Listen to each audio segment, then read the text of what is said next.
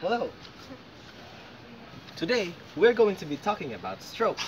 More specifically, how high blood pressure is connected to stroke and how hypertension can increase one's probability of having a stroke.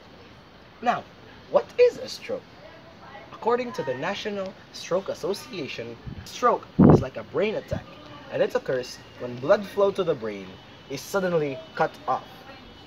This means that the brain is suddenly deprived of oxygen, and thus the brain cells begin to die in minutes.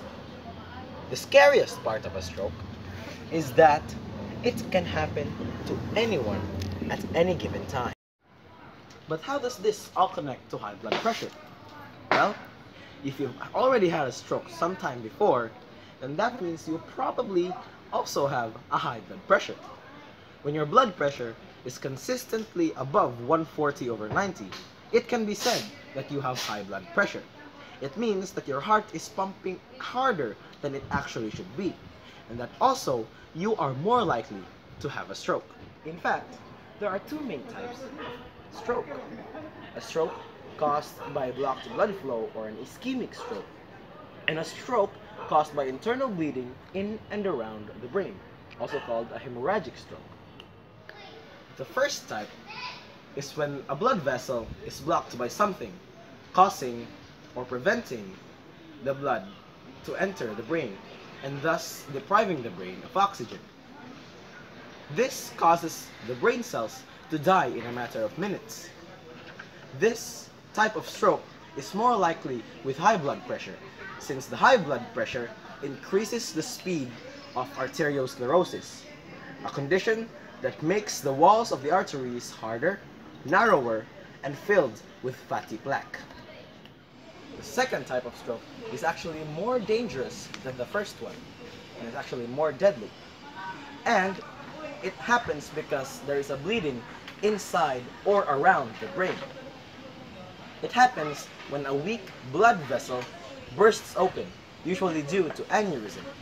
And high blood pressure increases the risk of having this type of stroke because high blood pressure damages and weakens the blood vessels, therefore making them more susceptible to burst open. High blood pressure can also cause blood clots that lead to minor mini strokes. These are called transient ischemic attacks, or TIAs. And although most people fully recover from TIAs, it is also a warning sign that a full-blown stroke will happen sometime in the future. But we can always prevent stroke. How? Well, if you can get your blood pressure under control, you can reduce your chance of having a stroke by almost half. Also, you can consume less sugar, salt, and saturated fat. Also avoid artificial trans fat. Instead, you should eat more fruits, fiber, and green leafy vegetables. Also, don't smoke and limit your alcohol. You should exercise regularly and limit or don't be stressed, because studies show that stress can actually lead to stroke. We hope you learned a little something and maybe possibly enjoyed our video. If you want more, click the like button below and also subscribe to our channel. Thank you for watching. See you next time.